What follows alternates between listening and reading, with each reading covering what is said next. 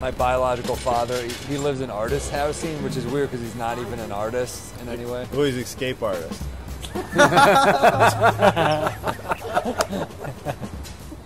met my biological father very late in life. I had a great mom and dad who raised me. My mom is my biological mom, but then I met my biological dad late in life. The term is legally adopted when he adopts you, even if you're not in a fucking orphanage. They say legally adopted, which is such a dumb term.